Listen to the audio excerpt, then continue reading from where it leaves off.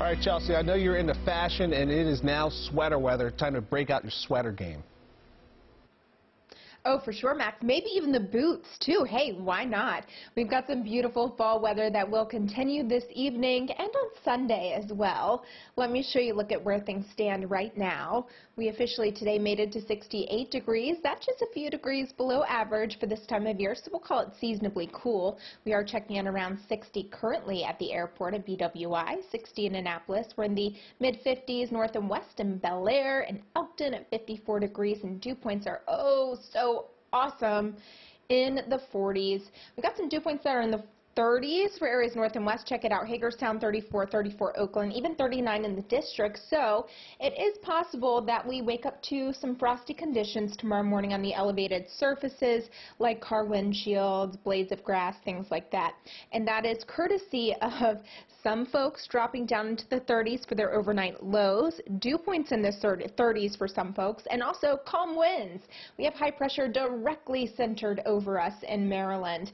And when that happens, the wind fields kind of spread out away from the center, so you deal with calm conditions, and that'll be the situation overnight.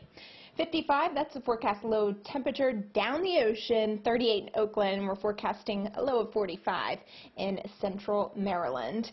Here's a look at satellite and radar, and there's that area of high pressure I was telling you about. We do have a little system located out to the west. That's not going to do too much for us other than bring us an increase in cloud cover late in the day on Sunday and Sunday night. We could have a couple of showers overnight Sunday into Monday morning, and then it looks good by Monday afternoon.